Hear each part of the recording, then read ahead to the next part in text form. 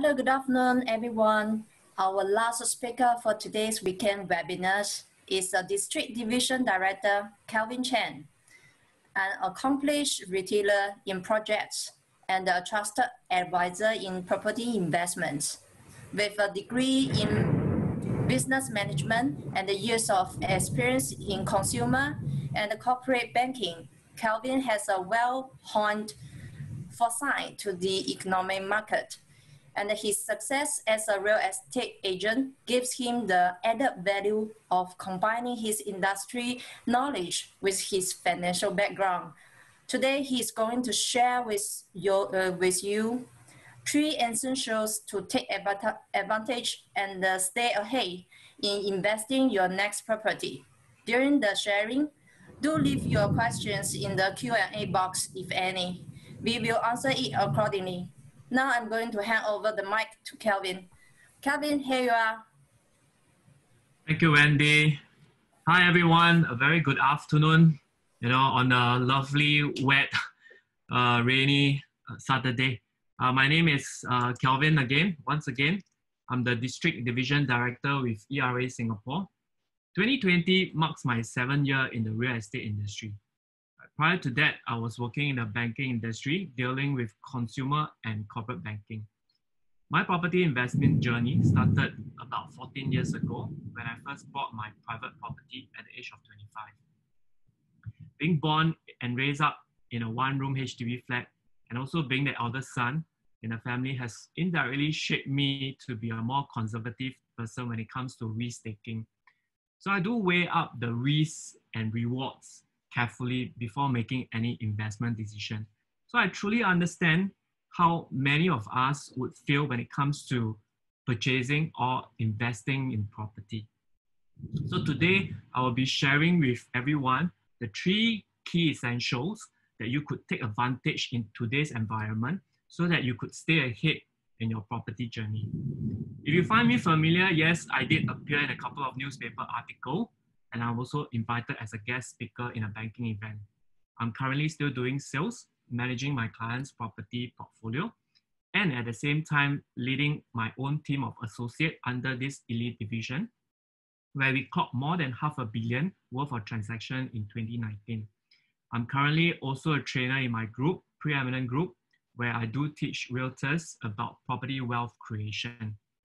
So these are some of my highlights of my earlier introduction. Right. Before we begin, here is the disclaimer. This afternoon presentation is of my own opinion, based on my experience and of course the data collected and analyzed, which is shared with you guys later. While I had endeavored the information collected to be as accurate and relevant in today's environment, it is also advisable for listener out there to do your own due diligence, before you make any property investment decision or purchase. So without further ado, I shall start my today's session. So let me begin with a story. All right, a group of villagers went into the forest, so that they could reach the river at the other side for their water source. Now, halfway through their journey, they spotted this tiger looking ferociously at them. The tiger looks very hungry, as it seems that it has not been eaten for days. And unfortunately, the tiger also spotted them. And now the tiger slowly approached them and all of a sudden start running towards them. So if you are one of the villagers over there, what would you do?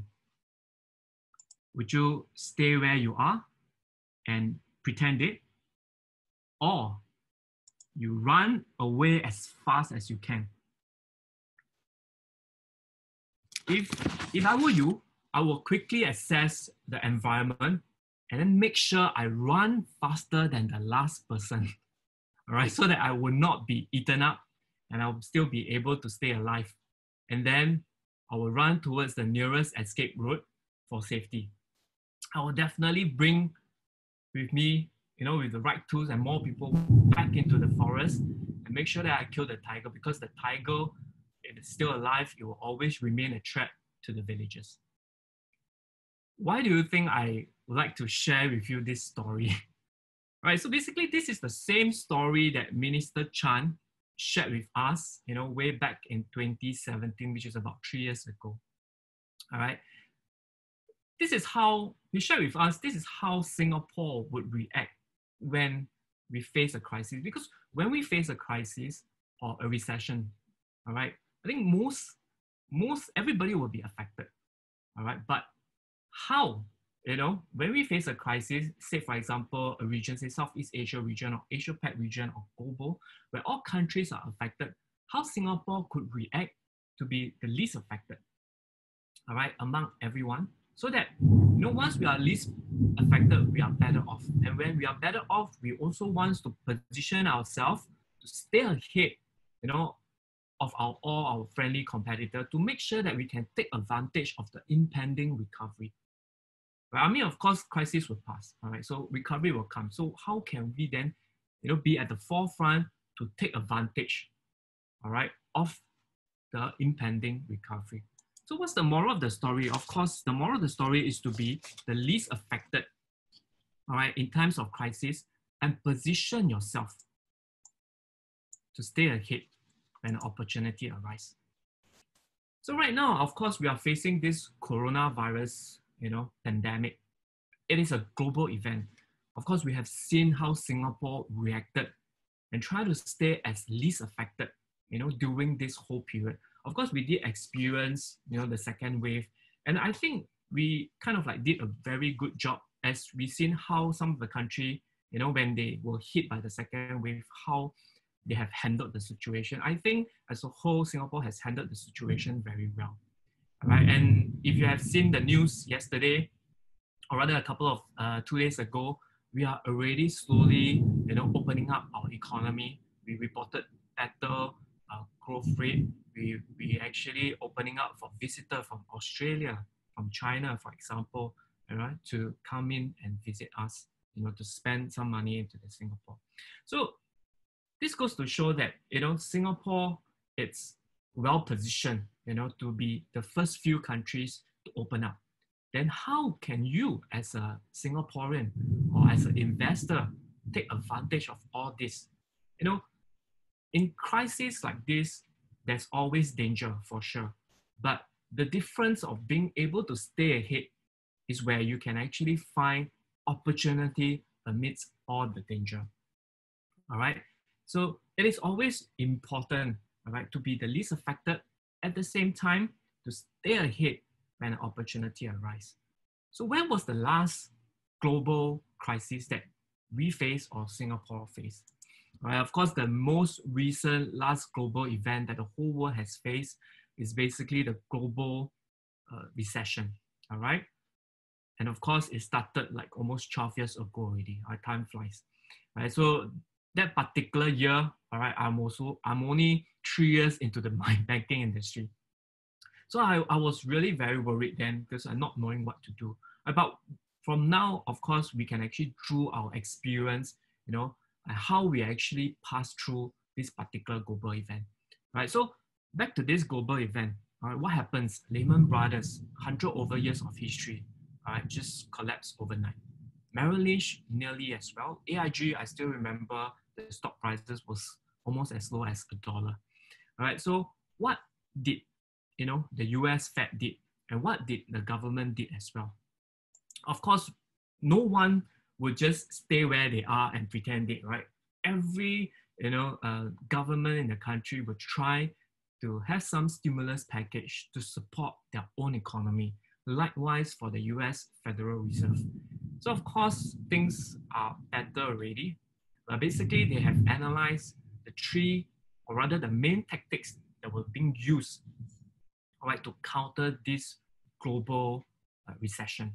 All right, so what happens is that they basically use the main two things like interest rates and of course the quantitative easing. Quantitative easing has impact, definitely has impact into this economy. And I would like to point out what sort of impact it has, on our Singapore property price. And of course, as you can see, this is a last 15 years of a property price index graph. All right, subprime crisis happened somewhere around Q1, Q2 of 2008. All right, as you can see, the prices falls quite dramatically. All right, within one quarter, it can drop by more than 10%. And that's quite a steep drop. And of course, what happens is that the quantitative easing came in the QE1 of 1.5 trillion tranche, right, being pumped into the economy, pumped into the system. And Singapore, being a very open economy, having this open housing economy thing, of course, we do get some effect on these QE measures. So what happens is that when the QE1 was introduced in December 2008, we experienced our bottoming in Q1 2009, or rather Q2 2009. All right, so from then on, you can see from the second quarter to the third quarter, there was a massive jump, all right, of more than 10% per quarter. All right, so it was really, having a very much positive impact. Within a year, as you can see, it has surpassed, the pre-subprime crisis days. Right? Of course, there is a second tranche where we call it the QE2, 600 billion starting from November 2010, and of course the QE3, 600 billion again, starting from September 2012 to October 2014. So what happens is that, as we can see, QE do have a positive impact on this local property price index. From the first QE, all right, to second quarter 2011, we have a positive price growth of 52%. All right, and for second quarter to second quarter 2014, we have a positive effect of 62% price growth. But what we can realize is that the price growth is kind of like being tapered. Why is it being tapered? Because of the cooling measure.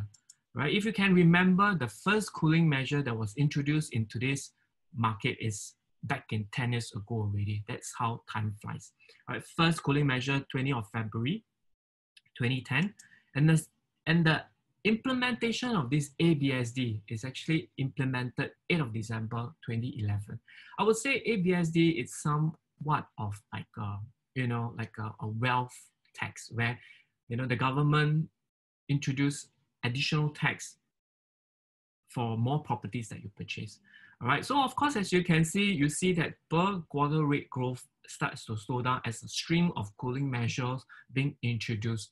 And I think the final nail to the coffin then was the introduction of total debt servicing ratio. I think that has an impact, on the property market as a whole. And this cooling measure still continues even till today. All right, later on, we'll investigate a little bit more on TDSR, but I want to let you see that the QE do have a positive impact, a positive effect on Singapore property prices. And when it comes to this coronavirus, the Federal Reserve has started its QE measures as well. All right, it started in end March 2020 this year. And I think I want to point out to you the key word here is unlimited. It's not 600 billion. It's not 1.5 trillion. It's more than that. It's unlimited.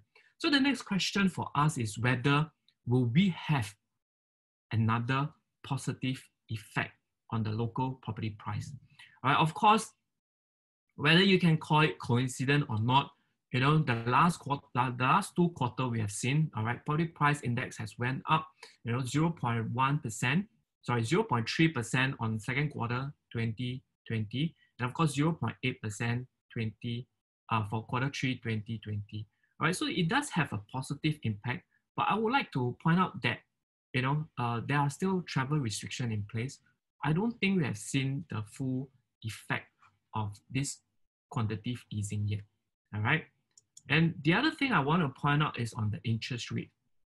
All right, interest rate cuts, as we all know, right now it's cut to zero, meaning that, if you want to put in your money over here, all right, you probably receive zero interest or close to zero interest. I think if you want to borrow, then you'll be borrowing at a very low interest rate environment. So it means that if today you are a borrower, it does benefit you.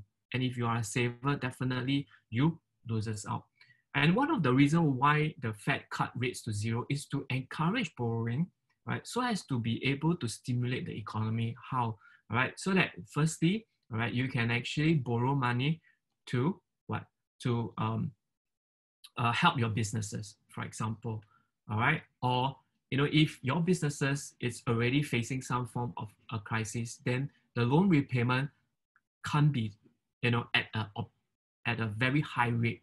So a lower rate will help to ease off some of the cash flow. So as you can see, the pre-subprime day, the interest rate then was about 5%. In the last 10 years or so, we have experienced very low interest rate. If you have invested or if you have refinanced your packages, last year or the year slightly towards the end of 2018, you'll realize that towards the end of 2018, 2019, all right, the interest rate is actually hovering above 2%. But right now, of course, we all know that it's definitely below 2%, all right?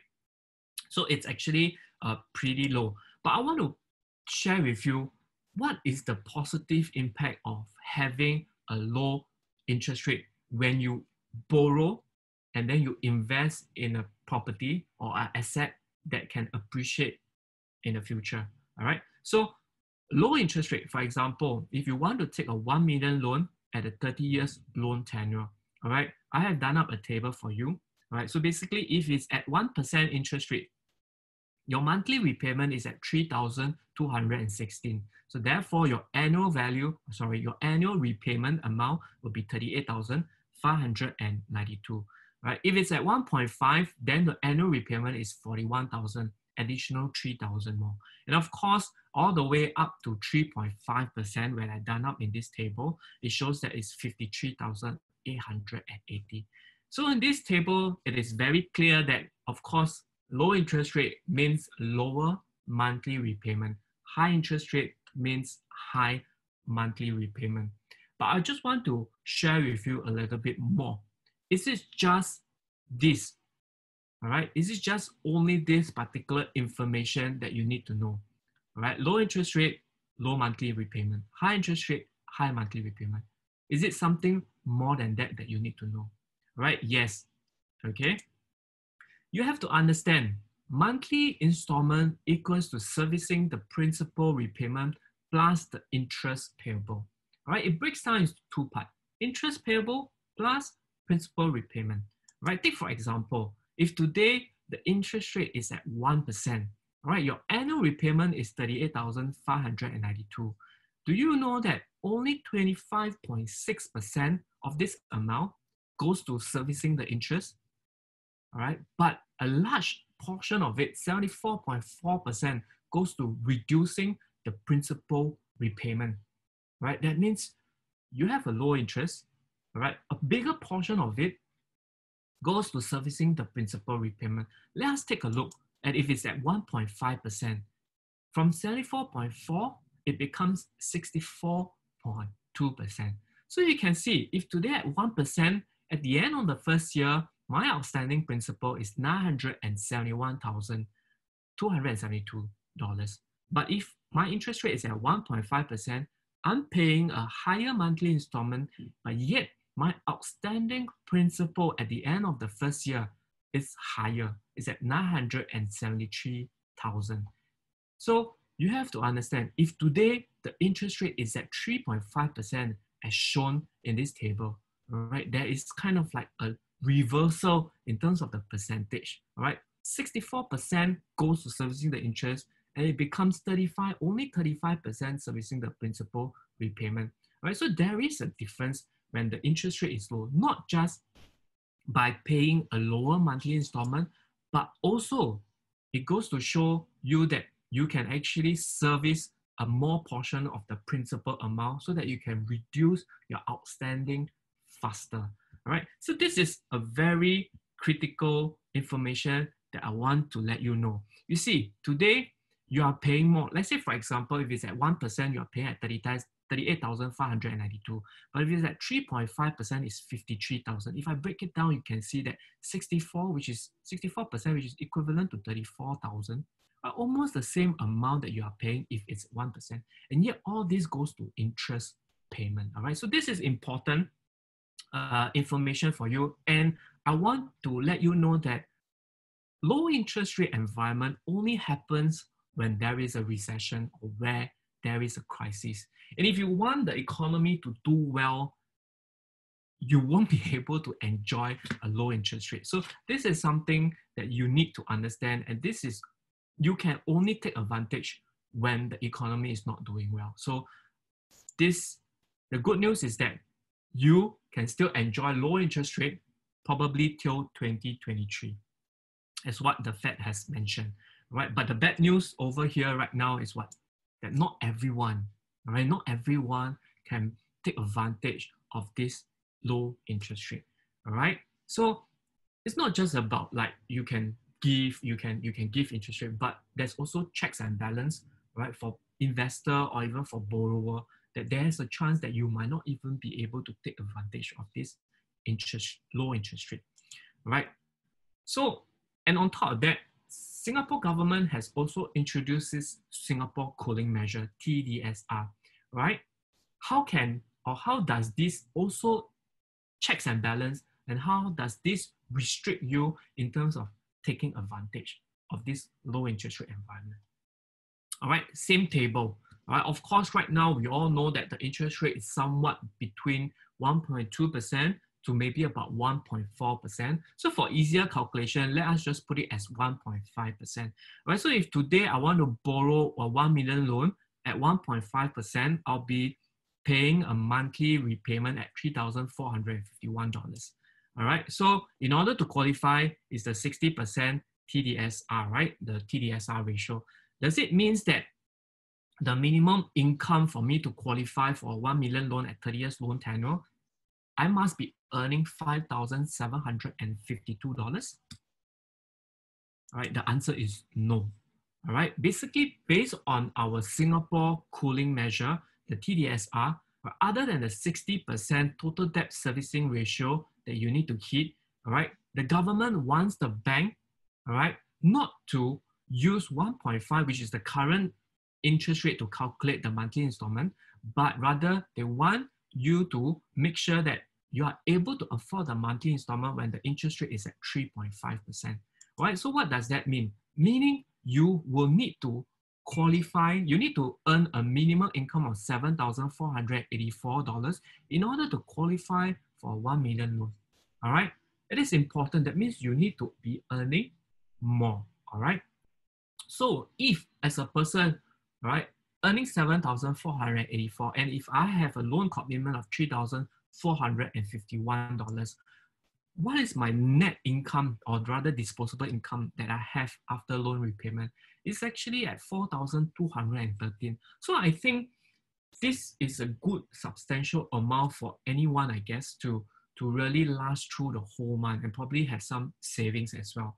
All right. So for this particular cooling measure, TDSR, the government educate buyers out there to have financial prudence. All right. So take a look at this table. Assuming if it's based on the current interest rate, you will have a lesser income after loan repayment. So with this current set of measure, it means something. It means that, you know, the investor or the property buyers who take up a loan, they firstly have to have a high income in order to qualify. Secondly, they will have a much higher disposable income. All right. So in terms of over leveraging, I think for this portion, it's really quite safe. And at the same time, you will have more disposable income, and probably you have more savings as well. All right. But what if today I have a car loan or any other personal loan? Say for example, all right, just now the earlier example, we put it as person A. What if person B has a car loan of 1,002, which is quite common? All right. So assuming today you have a car loan of 1,002, all right, the total loan commitment is higher, right? And then you take a look at the minimum income to qualify. It becomes 2,000 more. With an additional of 1,002, it becomes you need to earn 2,000 more, all right? So then again, even after factoring the loan repayment, all your loan repayment, you still be having a higher disposable income. All right, so these are the financial prudence that the government wants, right, when they introduce this cooling measure. All right, and not just that. Basically, the government also restrict the number of years that you can actually borrow for the bank loan. All right, you can only borrow 30 years or up to the age of 65 years old. What does this mean? All right, meaning that if today at the age of 35, all right, you don't have much time to really think about it. Why? Because if next year, when you turn 36 years old, you cannot borrow 30 years loan anymore.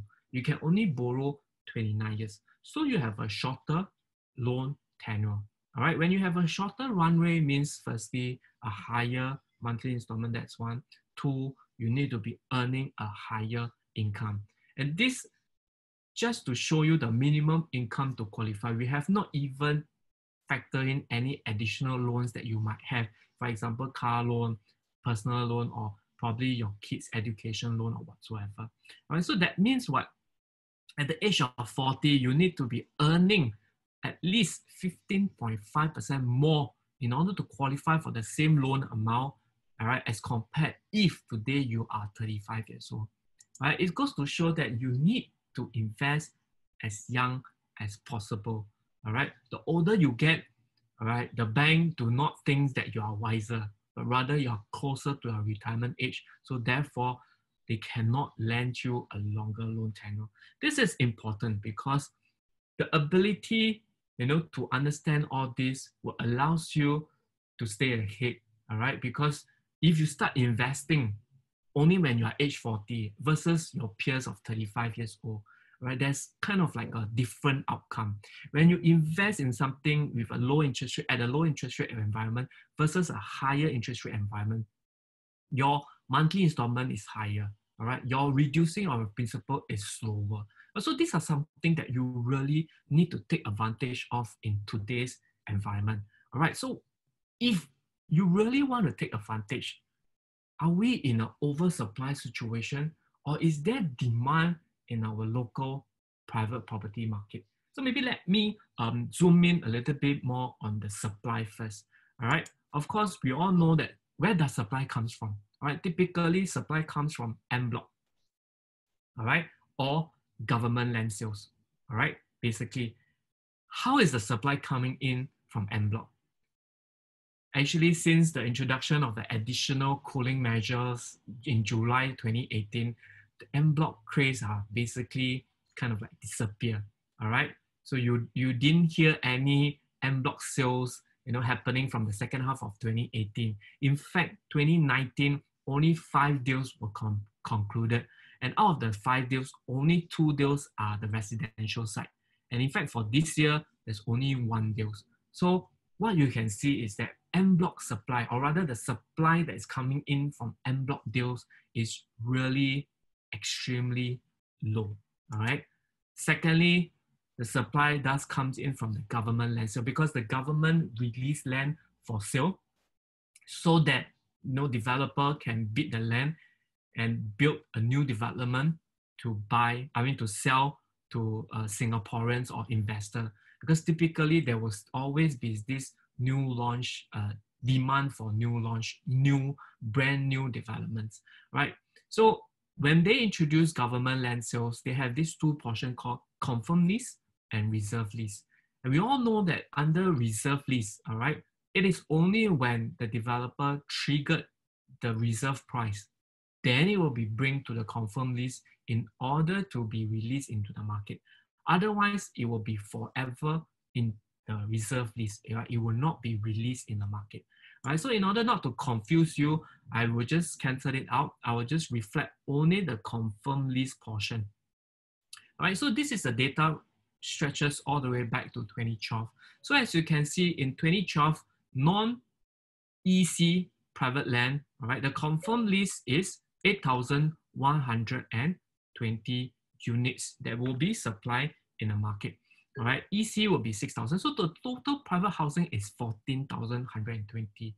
But do you know that the price, or rather the supply, starts to streamline down or tapered down by at least half, all right, since 2014 onwards. So you can see 2014, it was about 7,009, 2015, 5,001. And in fact, 2019, all the way to 2019, all right, it continues to be tapered down in that sense, all right? And I want to point out to you specifically to 2020. Can you just take a look? all right, under the confirmed list for non-EC private land. All right, it's at 1,930. It is not even half of what is, being supplied to the market from 2014 to 2018. It's not even half. And in fact, it's not even 20% if you compare to 2012. So we are not in an oversupplying situation. In fact, en bloc sales, the supply from the en bloc sales is coming down. The supply from the government land sales is also coming down. What about the demand? Actually, the demand, if you have read the newspaper, you will realize that the demand, has been very high, or rather quite high, right? And we have recorded new private home sales hitting a more than 2-year high, all right, during this period of time, more than 1,000 per unit. Is it just on the primary market? All right, later on I will show you, right? But you can see that there's a high demand for primary market. And if you look at the unsold supply, all right, firstly, the incoming supply is already very low, right? The current supply at stock, all right, the unsold units are also reducing per quarter. As of third quarter 2020, as you can see, the total unsold unit is 28,727 units. And out of those, private stands out at 26,483. All right, if I drew a line over here, you'll realize that actually we are a lot closer to 2016 and 2017 mark as compared to, the higher days of 2012s or even earlier than that. Right, so are we in an oversupply situation?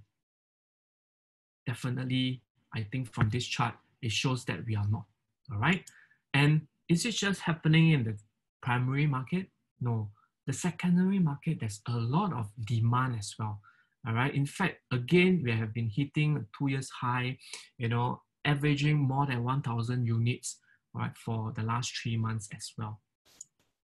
All right, so it goes to show that, on the newspaper article report, there's a high chance that private home price may end up positive by the end of the year.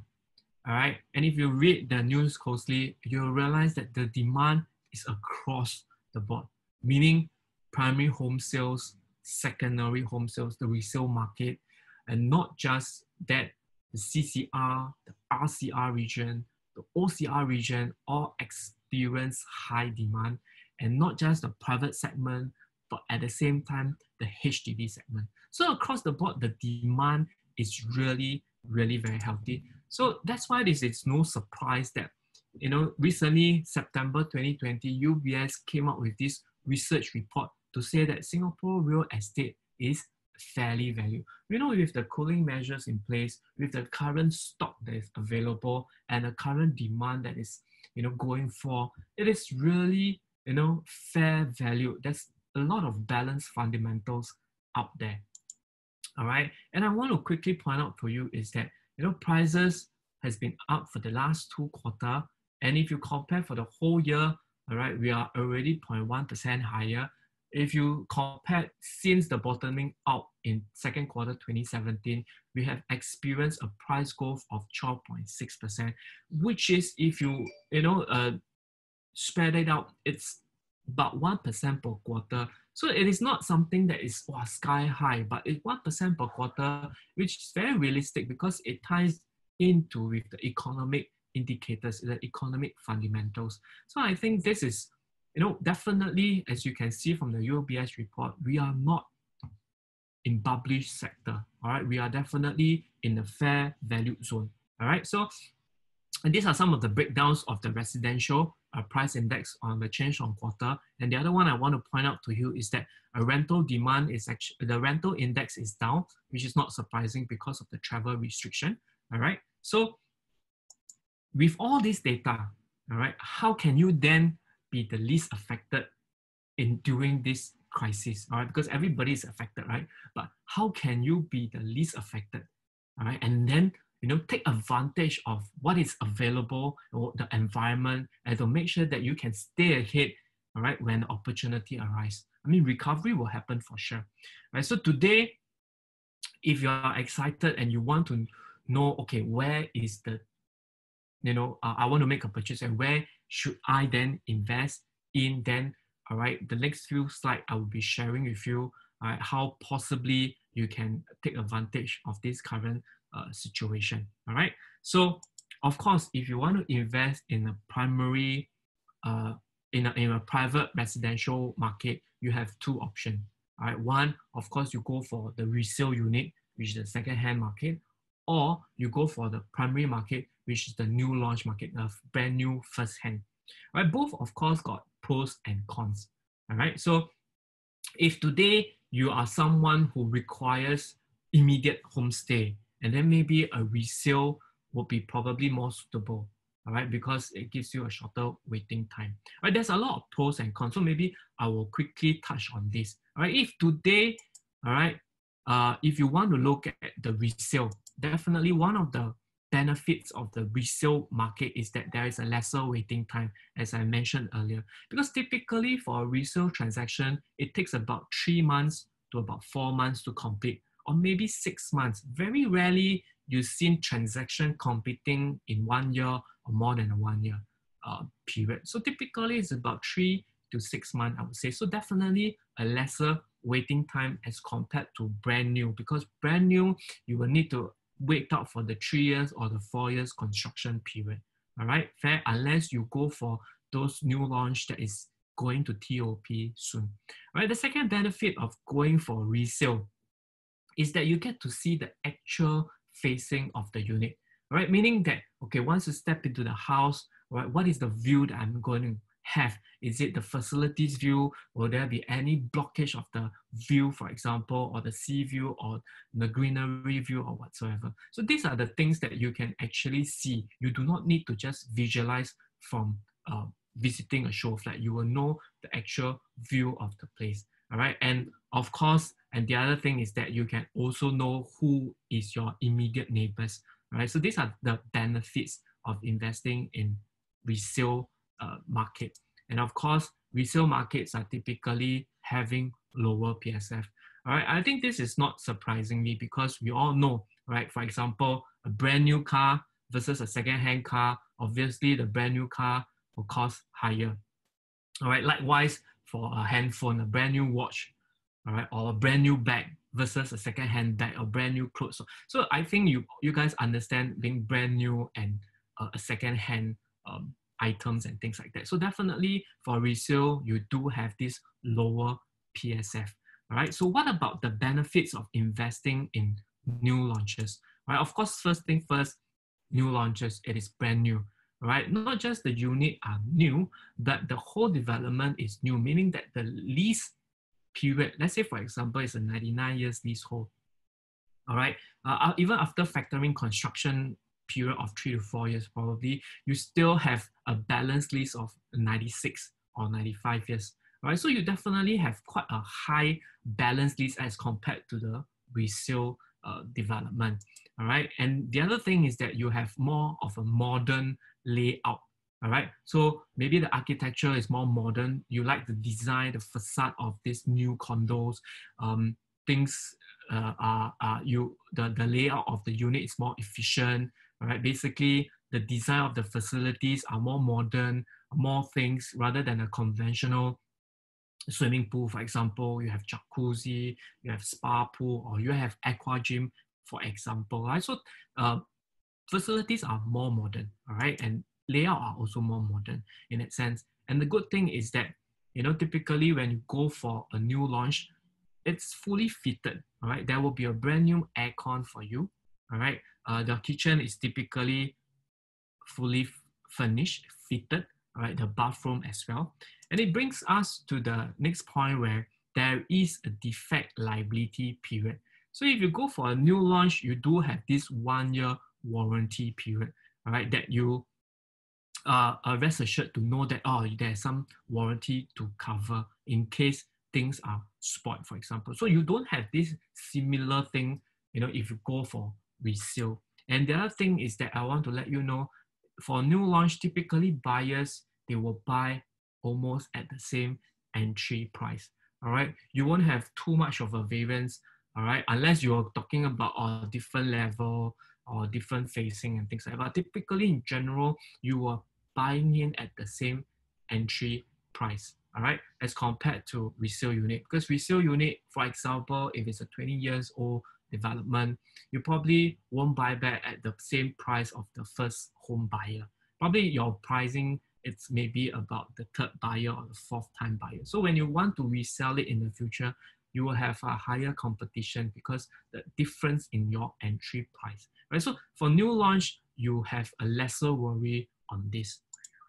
And then of course, new launches are in progressive payment schedule, meaning it's based on the construction progress, you pay according to that, all right? And of course, because it's under construction, all right, there's no property tax and no maintenance fee. All right, so basically, if today you are an investor, meaning your cash outlay, all right, will be on the progressive mode and you have a lesser cash outlay, all right? So, and the other point I want to bring it up to you is that because you have a lower cash outlay, therefore your break-even price will be lower. For example, all right, in this particular slide, as you can see, you do not need to pay a property tax, all right? So you save on that. You do not need to pay the maintenance fee, so you save on that. And your interest rate is definitely lower because your monthly payment is based on the construction progress. And the other thing I want to point out is that for a new launch, even up to the point where you collect the keys, you only pay up to 85% of the purchase price. The balance 15% is the part where, you know, where the developer get the CSC, then you will be required to release the balance 15%. So in terms of the cash outflow, as you can see, it's very much progressive and it's very much slower, all right? The only same thing is that you get to enter the price right now, all right? Between new launch and resale, you enter the price right now. But in terms of the payment mode, it's all different, all right? So therefore, the total cost for new launch would be expected to be lower. So for example, for this case, you would have a lower break-even price. So if today, if you do not have an immediate need, all right, for staying, right, maybe you can consider a new launch where you do not need to worry about the rentability because right now the rental property index is down, right, due to the travel restriction. And so you do not need to worry about whether once you take over, can you rent it out or not, or whether it takes a longer period of time to rent out. All right, so right now, and your payment schedule is on the progressive. All right, so today, assuming you want to go for a new launch, all right, as an investor, as a first-time investor, all right, where should you go? All right, which location should you consider? All right, so this is a map of Singapore. This is a map of Singapore. And as you can see, all right, we are divided into 28 different districts. All right, all of these 28 different districts, all right, what we break down into further is that there are core central region, all right, which is of course the Marina Bay, Tanjong Pagar, you know, Orchard, Newton, Bukit Timah, and we have the rest of central region, which is the city fringe, and then you see the OCR, which is in gray, all right? So if you can see CCR, we have altogether 5 districts, RCR, we have 9 districts, and OCR, we have 14 districts. So what are the district you should go into, or what are the region that you should go into, right? So if today you are a buyer, first-time buyer or investor, of course, you will know that CCR will definitely has a higher PSF as compared to RCR, right? Because CCR is core central, RCR is city fringe. And obviously OCR, you know, you have a lower PSF, a lower entry price comparatively. All right.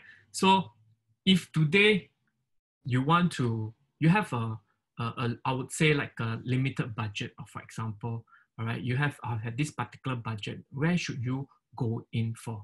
All right, so let us take a look at the performance of each region. All right, so of course, as you can see, this is the last 15 or 16 years of our property price index, all right, based on different market segment. The blue color the blue color reflects CCR, the orange color reflects the RCR movement, and the gray color reflects the OCR price index. All right, of course, we can see the pre-subprime crisis day, property prices went up and down, almost back to the same. and then go back up again. So from this period between, I would say like between 2007 or 2008 down to 2009, and from 2009 to maybe onwards, you realize that probably OCR kind of like dropped the least, all right, but kind of like increased the most, all right. And then, RCR is pretty stable, also dropped the same as CCR and increased more than CCR, for example, based on this chart. But what about the more recent one when it's affected by the cooling measure? All right, so the cooling measure, of course, we experienced a hike in Q3 2013, bottoming in Q2 2017. So you can see basically all three segments are affected. And after that, the bottoming of Q2 2017, all three segments seems to go up as well. All right, but at a different pace, of course. So if you look closely, you will see that, okay, OCR seems to, I mean, every region is affected, but OCR seems to affect least slightly, all right, at 10.1%. But from Q2 until right now, right, it seems like it is having a better growth rate across, all these three regions. All right, I would say that, of course, this is just from a broader region perspective. We haven't even zoomed down into specific district yet, right? But if today, you have a limited budget, for example, all right, then you are a first-time investor, right? So then, maybe you want to be a little bit more conservative, right? So I would say that maybe OCR region is something that you can then consider, right? Basically, you have a lower PSF entry price, right? At the same time, based on the past transaction, is that OCR seems to drop the least, all right, and goes up more, all right? So it's a more resilient market. And what about the unsold level for each region? All right, CCR having a unsold supply of 7,714 out of the 5 districts combined, and RCR is 10,000. And OCR, as you can see, with a combine of 14 districts, you only have an unsold supply of 8,000. All right, I would say that, it's really kind of low in terms of the unsold supply.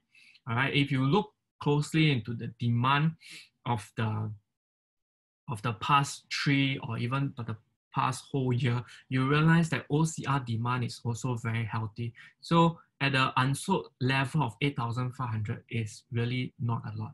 All right. So what about the upcoming supply that is coming in? All right. Please take a look at the star portion. The star portion is the one that has not factored into the unsold supply chart, and the earlier one that I shown you. All right. So if you look at that in the red color, right, it's under OCR. So you can see OCR basically, if you look at that 1, 2, 3, 4, 5, you only have 5 upcoming supply. All right, and RCR you will have about 4. All right, and CCR you have 3. All right, but basically you only need to add on. If I compare to the earlier slot, for example, 8,559. All right, you only need to add in another 610. So that means around 9,000 more in terms of the unsold supply. All right, so because these two has not been factored in. All right, so as you can see, all right, typically when the land is launched and when the land is then sold, the land is not launched for sale immediately. All right, take a look at Clementi Avenue 1, right, which is, of course, we all know by now, it's called Kelvin, right, the upcoming new launch, all right, that's happening in District 5, all right, in somewhere around November. All right, so you can see the land was already won more than 1 year ago. Okay, more than 1 year ago. All right, so but it will only launch right now, November. So it's about 1.5 years later. So you can take a look at Canberra, for example, Parcel A, Parcel B, same thing. All right, March 2020, highly likely you will only launch minimally, I think, at least close to March next year or even later, let's say maybe Q2. So it's not an immediate thing. So as you can see, the launches probably for the Tanah Merah, which of course yesterday we did know the new pricing of the Tanah Merah area, right? So this not going to be launched probably until maybe say 2022, right? So it takes a while for the supplies, all right, to comes in to the market. So you can see that, the supply is not really a lot, all right. And in fact, if the demand continues to be happening at the same pace, definitely we will be in a very much under supply situation. It will be a seller's market already, right? So if today you know that OCR is a little bit more resilient, all right, and you know that the supply level in the OCR region is also low, all right, the unsold supply is also low, then what are the opportunities, that you can take advantage of in OCR? All right, so later on, I will share with you a lot more. And do you know that, back in the concept plan 1991, all right, Singapore has planned to decentralize the CBD to the OCR region, right? Which are the district or which are the area basically they are looking and decentralize it as a regional hub too, right? Of course, for the West, just to let you know, is Jurong East is the one that is designated to be the hub for the West because it's near to the second link, all right? Woodland is designated as the north portion because it's near to the first causeway, near first causeway link, and the east is Tampines because it's near to the Changi Airport, all right? So back in 1991, they have this basically concept plan already, all right? And of course, as you can see, things are getting more and more bustling. And in fact, there's a newspaper article talking about COVID-19 will likely speed up the shift to decentralized CBD, all right? And let us take a closer look, because if today you want to invest, in Singapore property, and being an open economy, an open housing option, right? Not just for Singaporean, but also for foreigners to come in and invest, right? Basically, it's tagged to what? It's tagged to the economic activities, right? If today you want to look at OCR region, you probably will also want to look at the regional hub region, right? Because these are the ones that have a lot of economic activities that's happening out there. So if today you're buying in as an investment, you will know that it is a lot easier for you to rent it out because there's a lot of work opportunity and people typically would want to stay near their workplace. And if you want to resell it, definitely there will be a resale market because same thing, people want to stay near their workplace. So this, all right, orange color, it refers to the industrial estate and the business park. The green color is the Institute of Higher Learning and the business node is in blue color. So if you can see, if I break down into quadrants, all right, the first quadrant over here, second quadrant, third quadrant, fourth quadrant at the bottom right corner, you'll realize that Tampines seems to have a lot more economic, all right, business nodes as compared to the rest of the other two regional hubs. All right, so if today you want to invest in a more resilient region, if you want to invest in the regional center, all right, and not just a central area, but you want to invest in the regional center, maybe you can consider investing in Tampines or Woodland or Jurong Lake District.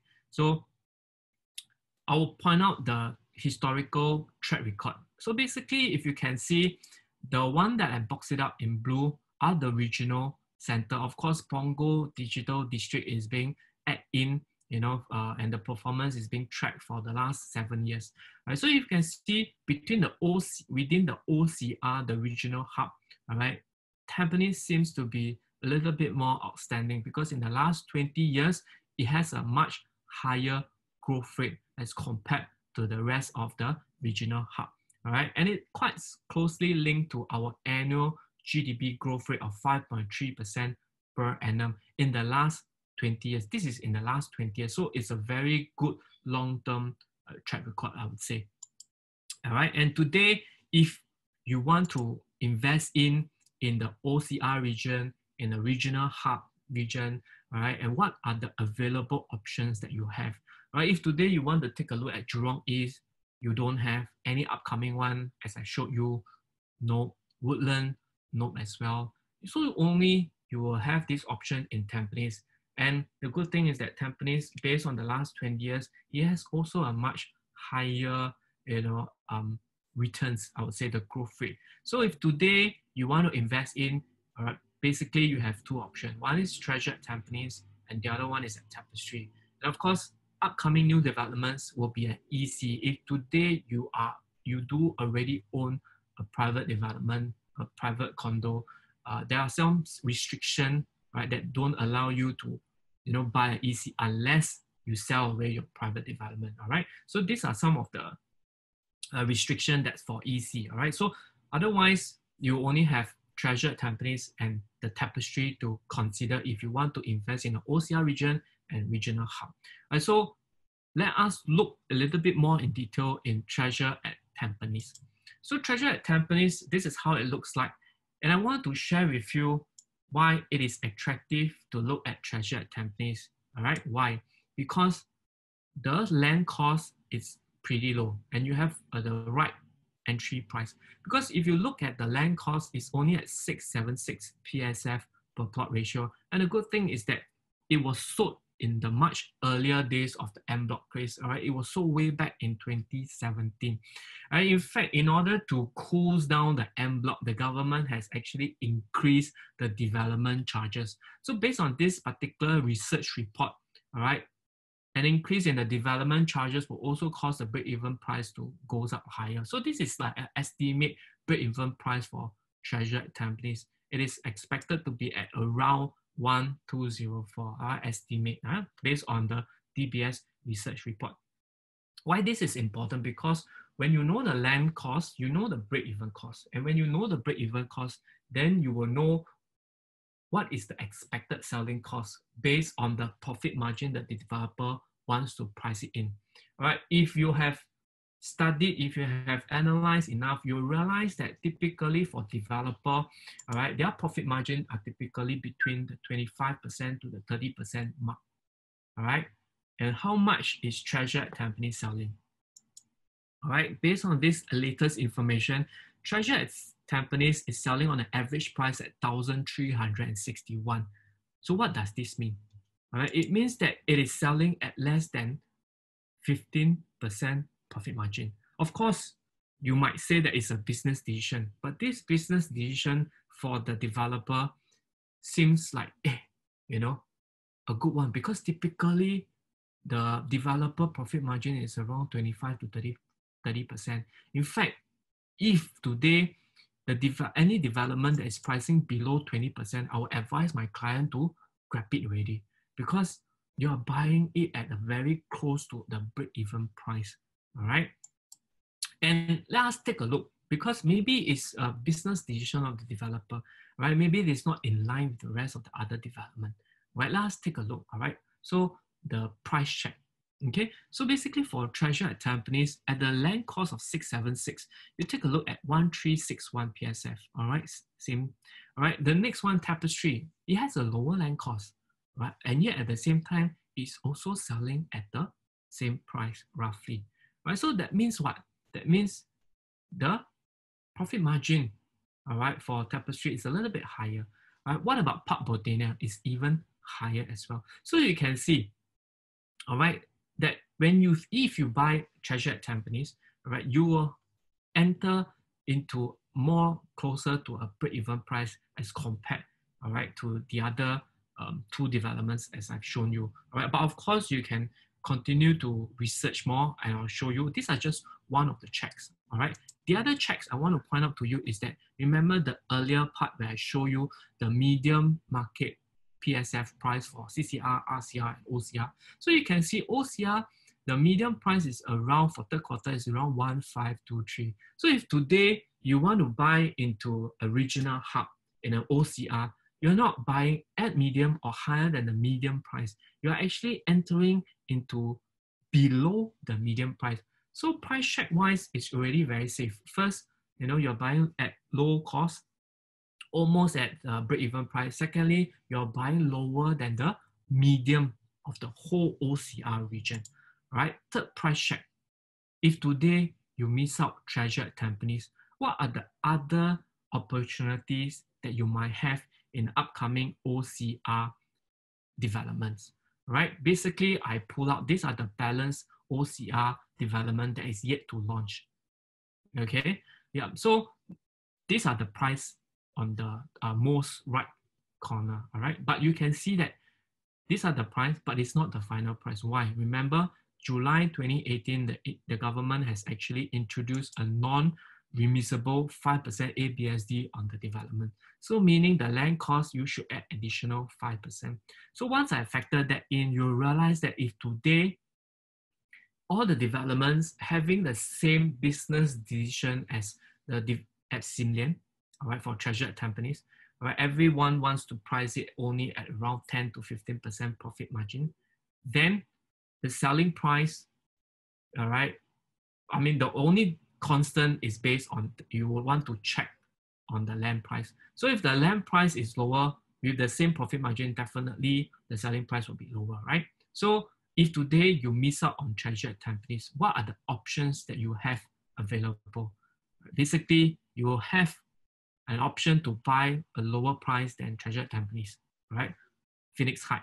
Where is Phoenix Height? It's at District 23, which is at Bukit Panjang there, all right? And in fact, even for Canberra, in between Yishun and Sembawang, it's already at the same price. And going forward, you basically don't have any other OCR developments that is having a lower land price than Treasure at Tampines, right? So that means if you miss out on this Treasure at Tampines, you probably have to pay more, all right, for other location already in the OCR region, all right? What about comparatively with EC? Why I want to compare with EC, right? Basically, we all know, right? EC, when you buy, is like kind of like make money. Why? Because you're buying a Lexus at a Toyota price.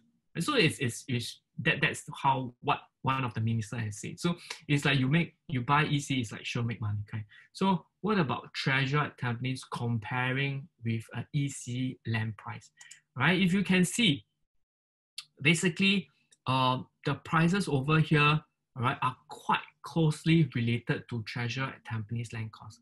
Same thing, if everyone's have the same business decision on the profit margin, then when you purchase at Treasure at Tampines, you know that you are purchasing something that is very close to the EC price. And I want to point out to you is that, for example, at Treasure at Tampines, versus another Tampines development, Park Central Residence, that's upcoming. So you will know that it's only a price gap of 10%. All right, and typically for EC land, or rather EC selling price and private condo selling price, usually there's a price gap of 20 to even 30%. So if today the land cost is only 10% price gap, then it is something, you know, for you to take advantage of, right? Because you all know that EC has kind of a lot of restriction in place before you can enjoy that so-called that special price. So for EC, you need to fulfill the MOP, all right? And after MOP, you make sure that it's 10 years after the TOP, then you can sell it to the foreigner. So you have some timeline, and sometimes time is money as well. So by investing in Treasure at Tampines, you are buying in at a very low profit margin. That's first safety price check. Secondly, you're buying close to an EC price without the EC restriction, all right? You buy time, all right? And thirdly, if you miss out on Treasure at Tampines, the other pricing in the OCR region is definitely much higher as well, right? So this is something that you might want to consider, right? Seriously consider. The region is good, the entry price is good. What about the location of this development, right? This location of this development, as you can see at the bottom of your screen, all right? We are near to what? We are near to 3 MRTs, all right, as we point out. Right, Tampines MRT over here, Simei MRT. Actually, Simei MRT is the nearest, which is about 6 to 7 minutes walk, all right? And Tampines is about 14 minutes walk. And you have another Tampines West MRT right at your left side of the screen, all right? And not just that, you have a lot of shopping mall nearby, all right? You have 3 shopping malls in the Tampines area. You have 1 over at the Simei side. You have altogether 5 if you include our Tampines hub, all right? If you don't want to walk to the Tampines Regional Center, all right, you basically have a 24 hours NTUC fair price right at your doorstep, and also this famous Raw Market, right? There's a lot of coffee shop as well. So basically, it's with amenities is really very, very convenient. And if you drive, you are just next to the expressway, all right? So there will be a new route called Tampines Lane that will connect you to the expressway, all right? So within 5 minutes, you'll reach Changi Airport. Within 20 minutes, you will reach the CBD area. And the good thing is that if you look at this map right now, all right, this is more than a 500-meter mark, right? If you look at the map right now, you don't find any private development, right? So this is one and only over here. And this is important because I want to point out to you is that maybe you would like to think which other private developments is next to amenities. Maybe have, but what about next to amenities and don't have any other competition, no other private developments within 500-meter radius, and also within walking distance to 3 MRT stations. And it has a direct and quick access to expressway without traffic light. And of course, lastly, you are in a town where you have a lot of shopping malls. You have 3 shopping malls side by side. Right? So which are the locations that you can think in Singapore fulfill all these 5 attributes? All right, so I honestly, I cannot think of any asset property treasure. So this is really important because you have this positive attribute that can stand out, right? That can able to attract tenants, that can actually attract the secondary market in the future. All right, so these are some of the latest artist impression of the facilities, and we even have a concierge, by the way. All right, concierge is typically in the district 9, 10, 11, the core central region. So you don't see it in OCR. So this is something different and it just stands out, all right? And you look at the huge amount of space, for example, in the culinary studio, in the play studio, in a co-working space, the reading room, etc. All right, and these are all made available for all the 2,200 units. Yes, all right, when I say 2,200 units, you probably have this kind of facial expression, all right? But I want to show it to you is that, do you know that the land size is also very big, right? It's almost as big as an 11 football field, and 60% of the land is zoned for landscaping. So if you take the land divided by the number of units, you'll realize that it has actually a much lower density than most of the new developments, all right? And only 60% of the land, only 40% of the land is used for the unit. 60% of the land is actually for landscaping and communal facilities. So to me, I find that scarcity of a development with many positive attributes is actually more important than the number of units in the development. Let's say you are really concerned about the number of units in the development, right? When was the last mega developments in Singapore? Of course, it's in D'Leedon, all right? So let us take a look at D'Leedon. All right, D'Leedon is over here. Next to it is Leedon Residence, and in front of it is Spanish Village. All right, there is no impact on the transaction volume, I would say. It doesn't mean that you have more units means it's harder to resell it in the future. No, basically because of the positive attributes, you basically have more people looking at the development than any other thing else. All right, so basically, I pull out the last 3 years. 2020, it's from January to September, right? So as you can see, comparing between these 3 developments, that is kind of like side by side. All right, I don't think you have an issue. In fact, probably you might have a more transaction that's happening. All right, in terms of the percentage, it's also very healthy. All right, so there isn't any issue of reselling in the market. The more important thing is that whether it has more positive attributes or not, all right? And I want to re-point out to you again is that you see this within 500-meter radius, you're not having any private competitor. As compared to the earlier slide, you realize that for Farrer Road region, all right, it's typically built in a cluster, all right? So these are just one of the comparison. And the other comparison that's happening in Tampines, again, same thing, you have a cluster of private housing. I'm sure when you want to resell it, your buyer or your tenant don't just view only one development. They will view the development that's next to it as well to just make a comparison. All right. So definitely, if you look at that, easily you'll be more than 4,500 units, even in the Tampines West area. Right? So at 2002, I'm sure it is very much lesser, all right, as compared to this. And the other thing is also in Pasir Ris, all right, also around about 4,500 units of cluster. So you can see typically private developments are built in a cluster, all right. So by just having this one and only within this 500 or 600 meter radius, right, basically, all right, that you will command that kind of rental rate, that kind of demand in the future. And the beautiful part, as I show you, the location, it is so close to amenities. And if you drive in future, this is the new route where it connects you to the expressway, all right? And one thing is that you have many different exits. Right, so basically you have two main entrance and exit point. All right, on your left, you can turn out to the expressway. On the right, you go to the Tampines West. And the other main entrance, you can go to the Tampines Central. So there's a lot of movement, that you can actually drive to. All right, and the other thing is this, right? You get to enjoy more facilities, right? So Treasure at Tampines, because of the large landscaping, you enjoy a double facilities as compared to a typical development. And the good thing is that, make a guess about the maintenance fee. The maintenance fee is only a mere $150 onwards. All right, so even if you go for a 5 bedrooms today, your monthly maintenance fee is only at $240. So that is the beauty of economy of scale, where you enjoy more facilities and at the same time you pay lesser. And the good thing is that the entry price is also very, very attractive. So let me quickly summarize what is so attractive about Treasure at Tampines. All right, so today, Treasure at Tampines is a brand new development.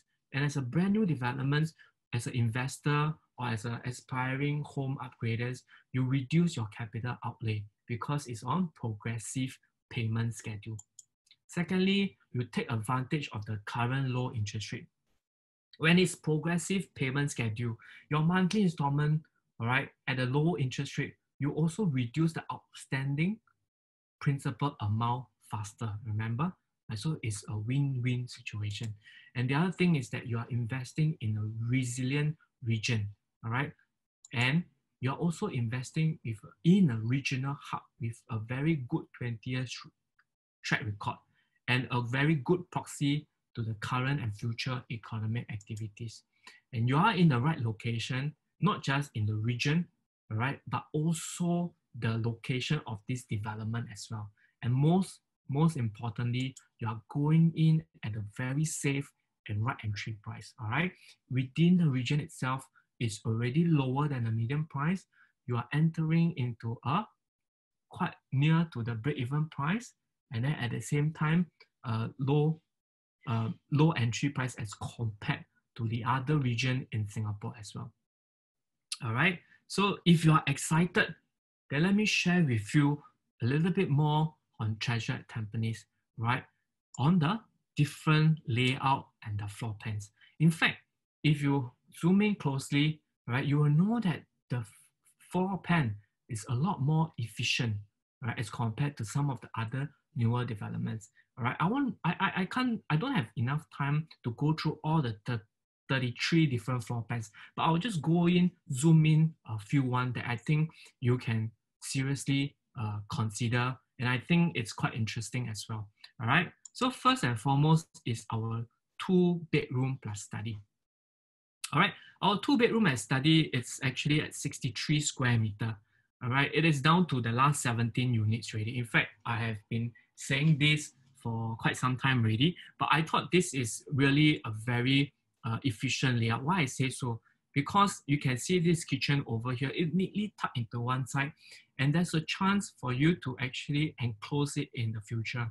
All right, how does an enclosed kitchen looks like? It looks like this.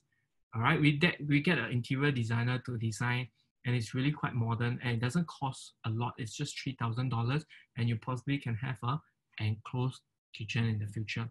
But what I want to point out to you is that it is very efficient layout. Why I say so? All right, Alps Residence, for example, all right, it's also a Tampines development, brand new development that was TOP last year, late last year. All right, so you can see they have 2-bedroom plus study. All right, it's at 64 square meter. I hope you can see, 64 square meter.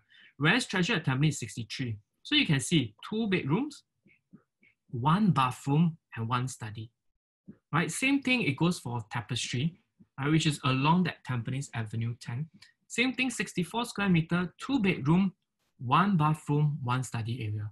But do you know that for Treasure, we have 2 bedroom, 2 bathroom, and 1 study? So you see, a smaller size, 63 square meter, yeah, 1 square meter smaller, but yet we have 2 bedroom, 2 bathroom instead of 1. And yet we also have the study area. And at the same time, we possibly can also enclose this kitchen. So you can see how thoughtful this developer is, all right? It's not just by selling it to you at the right selling price, but at the same time, it creates this layout to make sure that it fills up a gap in the market, in the Tampines market. Because if today you want to resell it in the future, all right, people who wants to go for a study area, all right, and they want a 2-bedroom, all right, they have to accept that it is a 1 bathroom. But today, Treasure at Tampines, you have this option of giving them 2 bathroom. All right, so you fill in a gap and indirectly create a kind of demand for you, so that in future, if you want to sell it, you can sell it at a higher price. All right, so you will buy at a very attractive entry price, and yet at the same time, you can resell it at a higher price. And we're not just talking about better location, we're just also talking about efficient, good layouts. All right, so this is really very, very thoughtful. And the other thing I want to point out is our 3-bedroom. And if you can see closely, all right, our 3-bedroom is at 96 square meter. All right, what's so special about this is that you can see we have a very comfortable dining and living area. You can see the width is about 3.2 meter in width size. Typical new development is about 2.6 to 2.8. So you can see it's wider and it's bigger. So you have a more spacious living and a dining. And the other thing I want to point out is that for the room size, look at the master, it's at 13 square meter. You see this, you can comfortably put a queen size bed. At the same time, over here, you see this space over here, you can comfortably put in a baby cot as well. So this is important. Why I say so? Because 3 bedrooms are typically for a family. And especially so if maybe you have a young family, you have a growing family, and you want to have your kids to co-sleep with you during the initial growing up years. So this is a very useful space. All right, so for Treasure at Tampines, the developer is very, very thoughtful. They actually make the area very efficient. They have a quite very spacious living and dining. At the same time, their room size, especially for the master, it's really very, very wonderful for families. All right. And the price only starts from 1.354. It's only at 1,311 pesos. So it's really very, very attractive. And if you have read the news, all right, because COVID, right, during the circuit breaker, a lot of us, we cannot go out in the 2 months. So we are all at home, you know, we have to work from home. So it is after that we realize that, wow, we really need a additional room, you know, to become our office, or, you know, or additional room for the kids, for example. So it is like, that's the reason why, one of the reason for increase in demand is because there's a lot of buyers out there, they want to right size their home, all right? So by doing this, you have this option over here in Treasure. Why I say so? You see, this is the best selling project list, the top 10 list happening in August 2020. So you can see Treasure at Tampines is at a very attractive medium pricing of 1,364. Right, just take a look at the other OCR prices. All right, Park Clementi's, for example, is at 1,006. So it's a 300 PSF gap already. All right, so it's almost close to like a 300,000 price gap. All right, so if you can see, if today I want to talk about RCR also, or it's like at 1,008 or 1,009, you know. So what it means that Treasure do allows you to upsize your house for better comfort. If today you are someone that is looking at the 2-bedroom, you can potentially, you know, buy a 3-bedroom in Treasure at Tampines, all right? And you can have an additional room, probably to put in your kids or to have what a workstation, work from home and things like that, right? So you do have this option. And interestingly, we have this 3-bedroom type C6. All right, if you really like the spaciousness of our living and the dining, and you like the spaciousness of the master, I think this is really wonderful for you, right? Because for a 2-bedroom, right, typically you do not need to have an enclosed kitchen. So this layout for 3-bedroom is our 3-bedroom classic. It doesn't have an enclosed kitchen, but it does have this additional three rooms that you will enjoy, and a spacious living and a master. And the other thing is that if you really, really want to enclose this kitchen, there's a possibility of doing that. All right. So same thing, we get an interior design to design such. So you can see it's really a very modernized design to it. All right. And same thing, if you today you have the budget of a 3-bedroom, you can potentially look at 4-bedroom over here in Treasure at Tampines. All right. You take a look at the room size. It's like 10 square meter. Right. It's really very comfortable because typical bedroom size for new launches are typically from 8 to about 9 square meter, all right, or 8.9. So at 10 square meter, it's really, really very comfortable. And lastly, I really want to point out to you is that Treasure has this 5-bedroom, which is very rare in Tampines, all right? Less than 50 units of 5 bedrooms are in Tampines right now, all right? So for Treasure, over here, you have 160 square meter in terms of the size. You take a look, probably the nearest competitor is Santorini. We have 128 square meter. So you look at the difference in size, all right? So obviously, Treasure, the 5-bedroom, is a lot more spacious and very comfortable, and you can get it at slightly above 2 million, all right? And in future, there's a shortage of 5-bedroom in Tampines. And if you want to stay with your parents or family, if you really have a lot of kids as well, really these are very good options for you. And I hope you are really very excited to visit our show flat right now. All right, so our show flat is via appointment basis.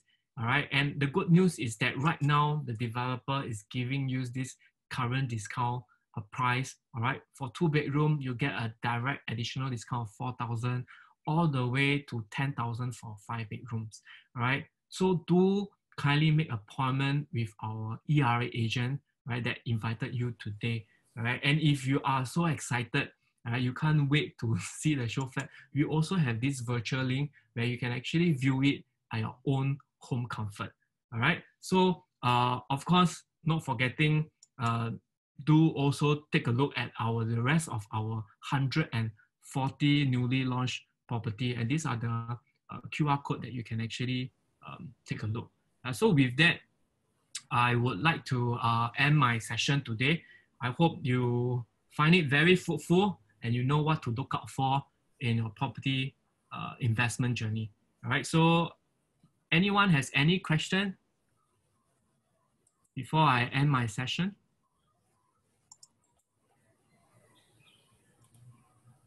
Kelvin, thank you very much for your wonderful sharing today. Thank you everyone. Yeah, if you have any question, you can always ask your trusted EIA agent. They will pleased to answer you as soon as possible. Kelvin, you have anything to add on?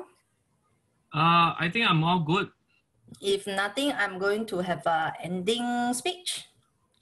All right, thank you. Thanks everyone. Thank you everyone for attending the ERA Property Weekend 2020. Before you log off, please write down the link, address, or scan the QR code to the Singapore's largest virtual sales gallery. Then you can enjoy the immersive virtual experience that offer 360 showcases in stunning details anytime, anywhere you are. Check out all the newly launched projects across the island and enjoy your limited time offers this weekend. Book your personal virtual tour with any of your ERA trusted advisors, as well as all standing by to serve you. Finally, as this webinar has been broadcast live on official ERA and the Project Marketing Facebook pages, do help us like and comment on the post and create a watch party of your own so that more people will get know about this incredible event. With that, see you around again. Thank you everyone. Bye-bye. Thank you, everyone. Bye-bye. Thanks, Kelvin. Thanks, Wendy. Bye-bye. Thanks. Bye.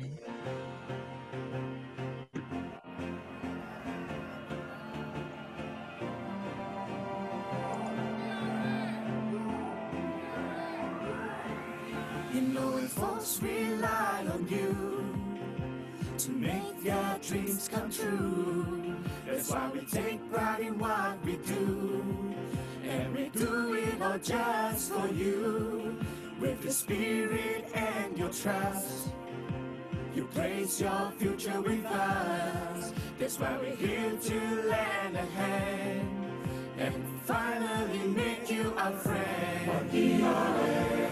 First in spirit, first in pride, first to be the one to make dreams come alive. First in service, first for you, first to be the one to really do it all for you. Together we will conquer brave new lands.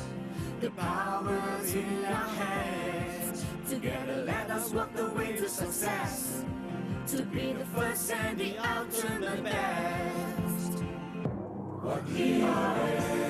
First in spirit, first in pride, first to be the one to make dreams come alive. First in service, first for you, first to be the